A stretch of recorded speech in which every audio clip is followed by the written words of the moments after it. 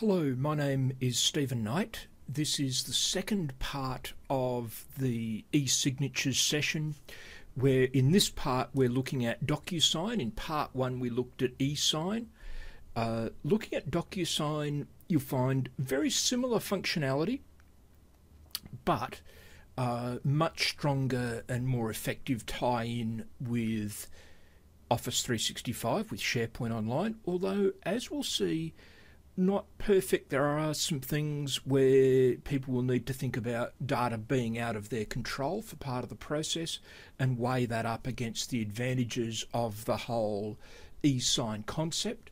For a small business like me, as I said in part one, the advantages far outweigh the issues, and with DocuSign we'll see that the signed document is returned back into our SharePoint library. E-sign doesn't do for us. We would need to do that manually. It is an additional cost, whereas if you've got a subscription to Adobe, if you've got a subscription to Acrobat DC, then you have the basic e-sign tools as part of that. So although we're still paying no matter what, if you're not an Acrobat professional user, then the basic package for DocuSign would probably be better value because you can get that by itself.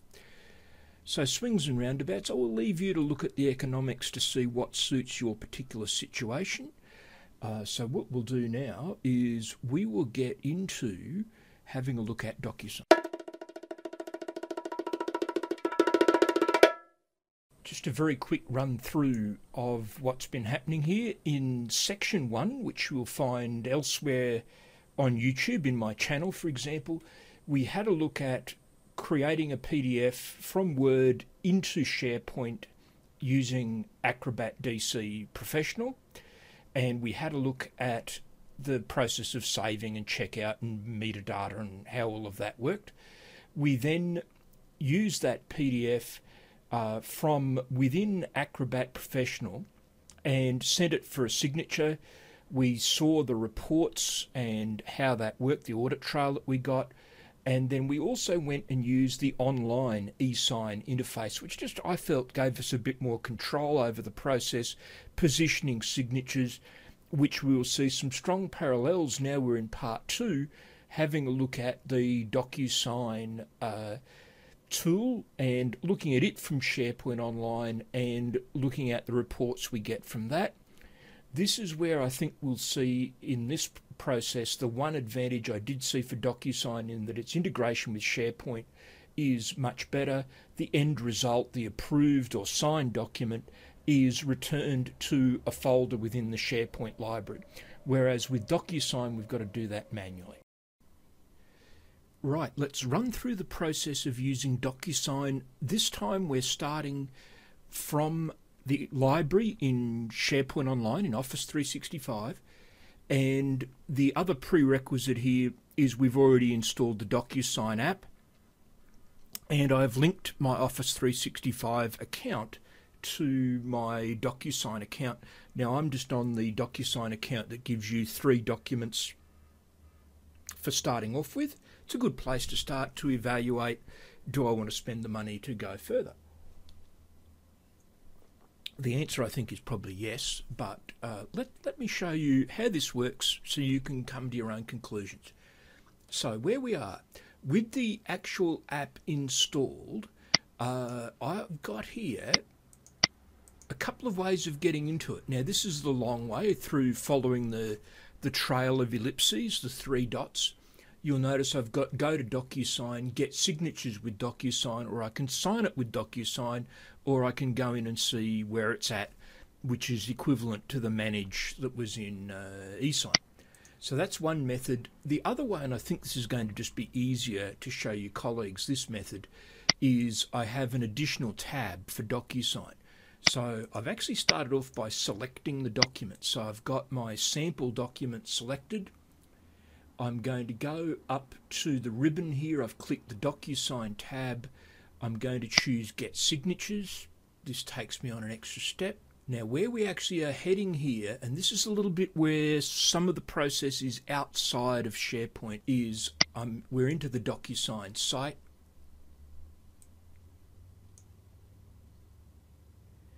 and I've already associated my Office 365 and my DocuSign account so that the two work together. And so we've logged in, and I will now return. So what I've done here, I'm adding my first signer in. I've put the name, the email address, and their role in the process. So these people need to sign. Maybe they just need to see it, but this person needs to sign. And then I'm going to add the signer. And then I can add an additional signer. In this case, I'm going to add me because I want it to come back to me, and maybe I need to do the final authorization. So I've got two signers here, and I'll now continue. I have a covering letter where I can ask people to please review and sign.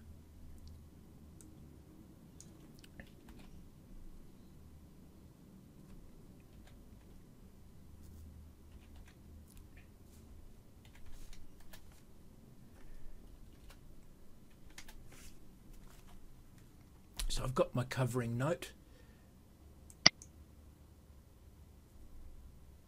It's now taking me into the DocuSign interface. We get a few more options.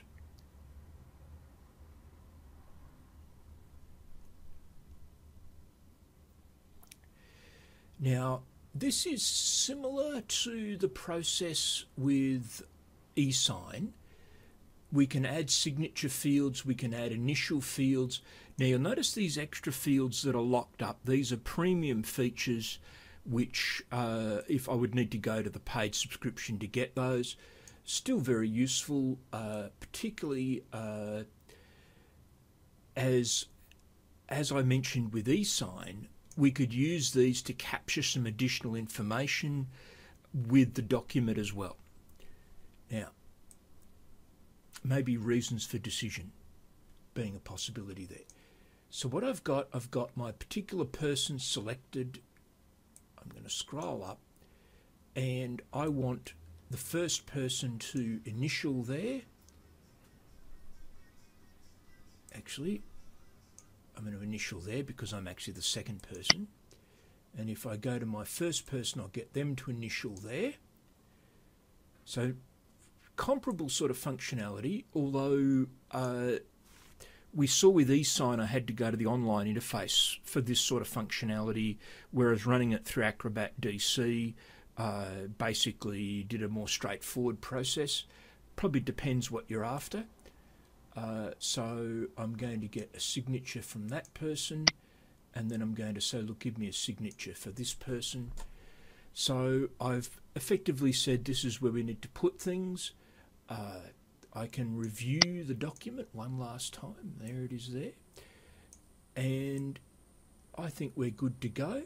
You'll notice how these little signatures, if you need to check, they're color-coded so we can see which initials and which signatures belong to which people. We've got other actions here if we needed to take other steps, but I think this is good to go. So let's send that off. And that's on its way. So what I'm going to do is go and get my email, and we'll continue the process from there. So now I have my first email as a participant in the process, asking me to review and sign the document.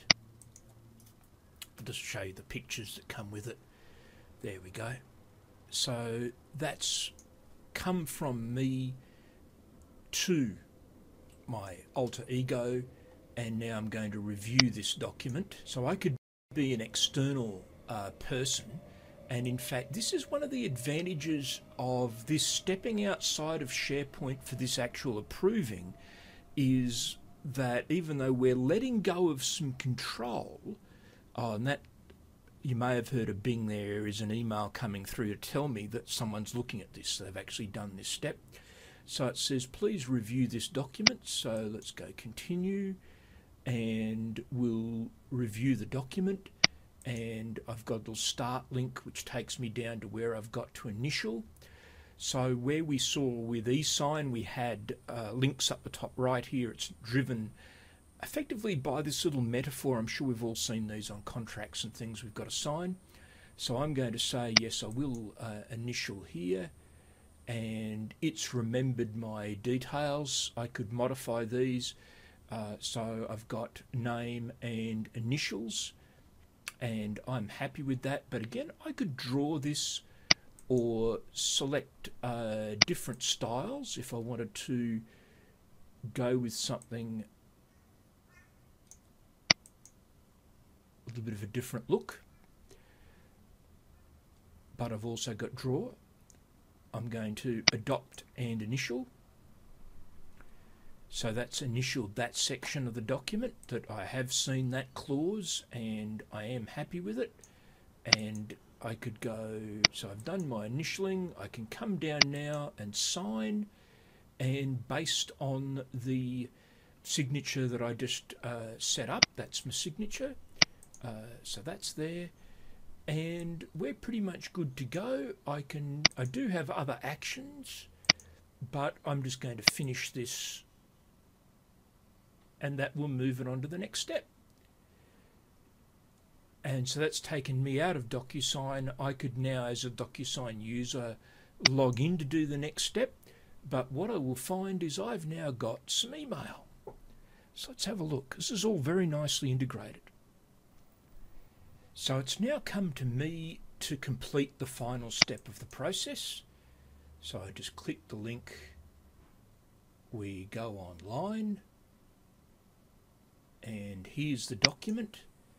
And I can review this and see that other people have signed in the appropriate spots. So it's all been initialed. So I can initial my bit and also sign where I'm required to sign.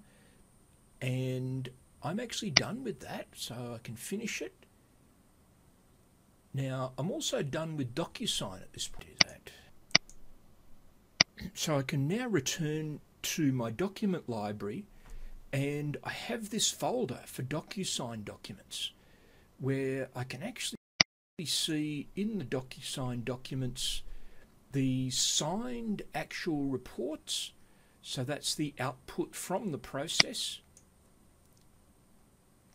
And here it is here, signed, complete with the actual audit trail, IP addresses, and all the rest of it, all here for all the signing that's taken place with this particular document. Now there's some features here that they're referring to that in the basic package I don't have, but nevertheless we can see this is certainly equivalent to what we saw with eSign as far as an audit trail goes, possibly going a little bit further, having the advantage that the process document is returned to us in our SharePoint library, going into our DocuSign documents folder. And if I have a look at the actual document itself, the original document that triggered the process is still there in its original form, but we've got the signed output kept in our DocuSign documents. So we've got that back here. So if necessary, we could go into DocuSign and actually get rid of data that's stored in DocuSign every so often if we needed to, keeping the end result here. But if we also need to go back to DocuSign and just see where things are at,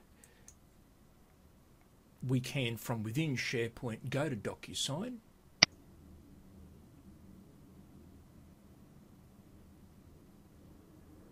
Just as an aside here, using Microsoft Edge, where I had a few little issues with Edge in the early days with Office 365, but it now all seems to be working fairly well.